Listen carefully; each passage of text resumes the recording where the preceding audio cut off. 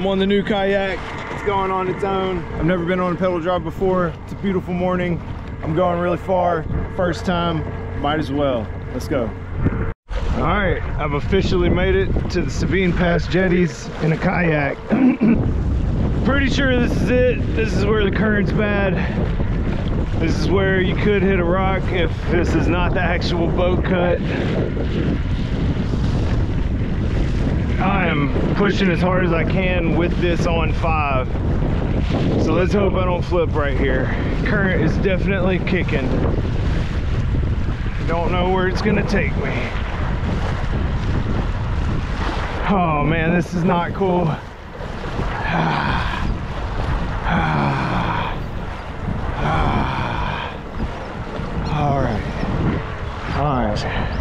All right, we made it.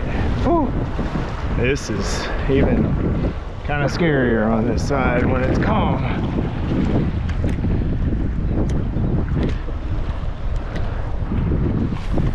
Through the boat cut, just trying to get through the boat cut.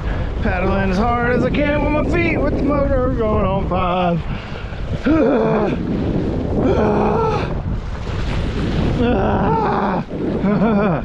Oh man, my legs hurt. Dude, I've barely gone anywhere. Oh, I think the tide's going out now and the wind's coming against me.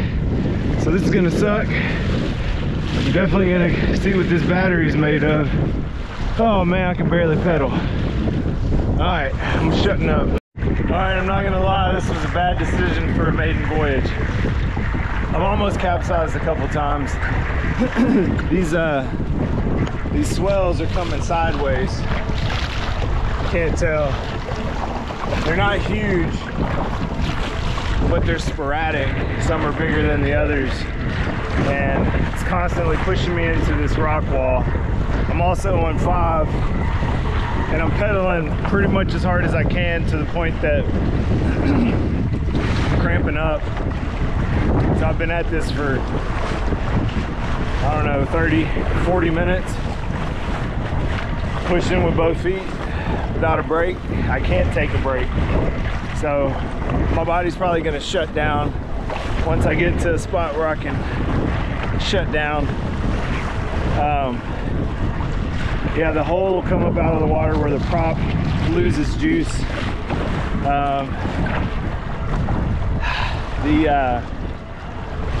Oh my goodness, what's it called? The fin. Let's just call it a fin. Prop on the back. I'm catching cramps in my forearm and my chest muscle from having to hold this thing tight in both directions because it keeps, then a swell will tip me and I'll have to lean up on my right side. It's not so bad anymore. I wasn't even filming earlier. I couldn't really take a break. And I wasn't thinking about anything other than surfing the tops of these swells. I was also trolling like an idiot, and it was either a jack or a rock. I wasn't going to be able to fight whatever it was because I can barely control the Kayak right now in full motion. These are the Sabine Pass Jetties. This is the Old Town. Big water. Big water. Yeah, well, bigger water than you might be used to in your other kayaks, but not that big of water. ePDL, so it's got an electric, kind of like a e-bike motor in there. So if I stop, this thing keeps going. Not as fast as I was going. I'm trying to get out of here. I'm close enough now to land, and I know the land, that I could actually get back to my truck on foot. So I feel a little bit better knowing if I had to survive this, I'd get out of it with some scrapes. I don't know if I'd be able to find my Kayak later. But yeah, this was a tough trip. Depending on how much juice I have in my body and in this battery when I get back to where I'm headed, might be a second Second fishing trip in store. Probably cut it into 2 videos. One that sucks, where I just figure out this kayak and try to fish. Yeah, those are some good ones. Ah! I don't know if you can tell I'm white knuckling this grip, this steering ball right here. Extremely tough. These things are great. Don't recommend coming to Sabine Pass in one. The current wasn't supposed to be bad today, but the winds weren't supposed to be either. But it is Sabine Pass. Look how beautiful. I wouldn't have seen this.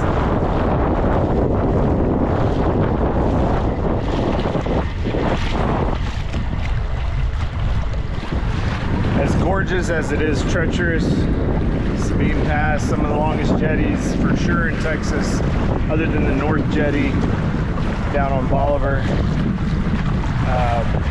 which really, it's longer, but a lot of it's still up against the marsh. This is 2.5 miles starting from here, which I did 2 miles of it. Probably more considering the back and forth. And I also did 2.5 miles to get to this point of the jetties. So all in all, this ePDL has done really well in terms of power and getting me there. I went by a couple guys catching bait on the way out, and they were like, hey man, that thing hauls whatever, you know, fast. And I was like, and I see them go by me about 5 minutes later. I was like, eh, thanks for the compliment. But it is really cool. I'm also about to go under Texas Bayou Bridge.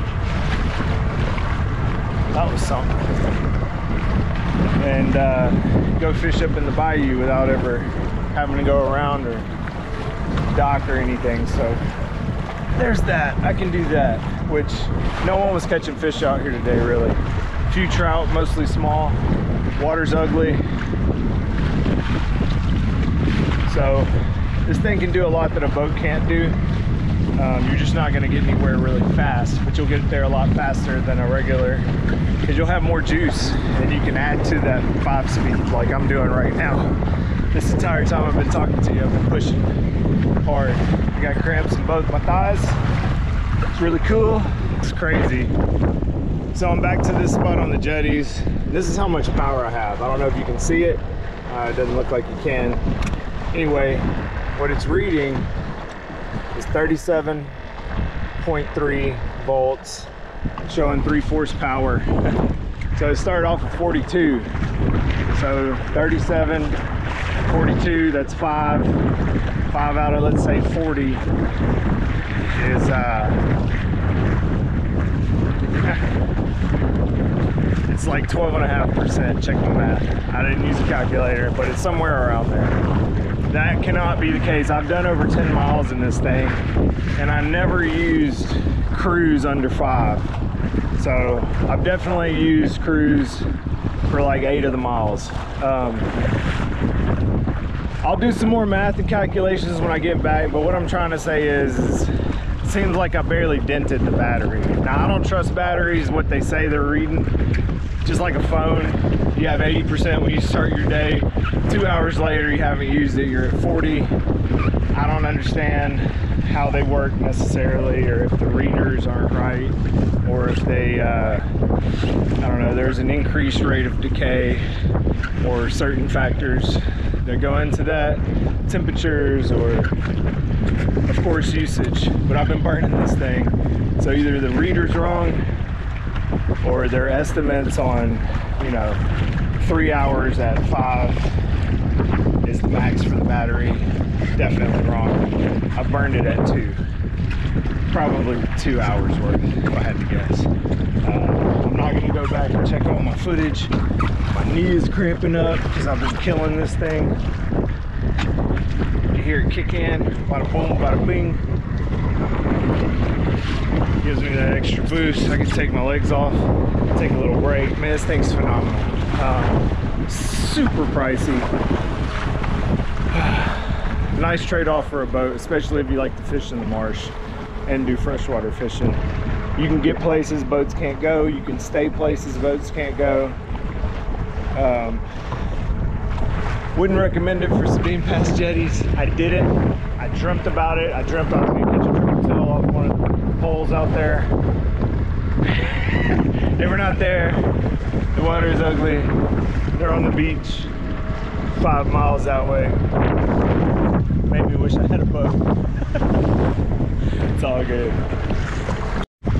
Hey, if you have questions about this kayak in particular, or this kayak versus my old 55-pound kayak, I don't mind answering questions on comments or even emails if you're looking to buy one and are serious about, you know, asking questions to know how it's going to fit for you. I really don't mind answering those, so feel free to drop a comment or even send an email. I'll do my best to get back to those questions.